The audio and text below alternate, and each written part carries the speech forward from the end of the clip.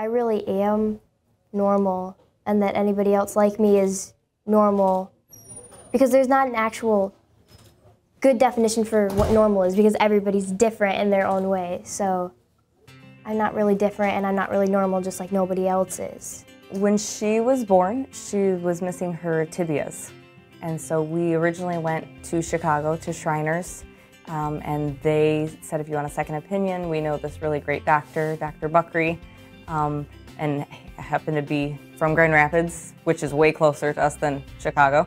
2 months we came kind of for just the first initial meet everybody consult, and then we didn't do anything until 6 months, and Dr. Buckery did the surgery. They amputated through the knees.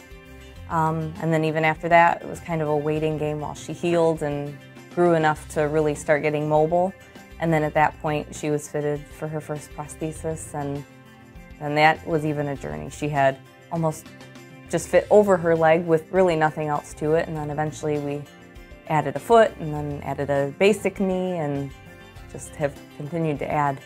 How would you rate that pain that you're experiencing on a scale of 1 to 10? Well, I think we're still trying to figure out where the pain is coming from. There's so many different factors. And I think the hard thing, knowing Ella since she was a baby, is that this is new. She's never had anything really like this before. She's always been very independent and done things and not really had an issue. And so we're just kind of at a point where we're trying to figure out if this is something that's being caused by her prosthesis. Is it just caused by your age? Is it caused by activity? When kids wear prostheses for a long time, that can kind of wear on their body a little bit. So we're just trying to figure out how we can make it better. It was yesterday that a screw fell out of my leg, and I had to go down to the office and be like, I need a screwdriver because the screw just fell out of my leg, and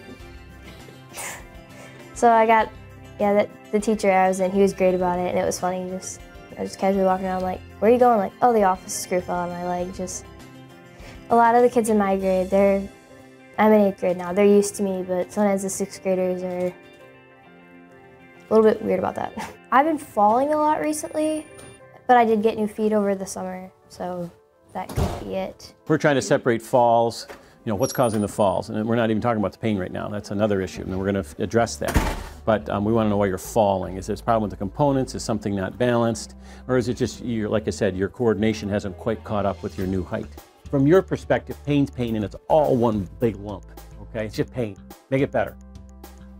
But you may have 2 or 3 different things going on. I got to try to tease it out and see what's what, okay? Does your back hurt when you first wake up in the morning? Sometimes. Every day or just once in a while? A lot. A lot, okay. The other huge part is that we see a team. So it's not like we see this doctor and this therapist. It's everybody's kind of collaborating and figuring out what the best option is for her, and that's been huge. I consider it nothing short of an honor to work here.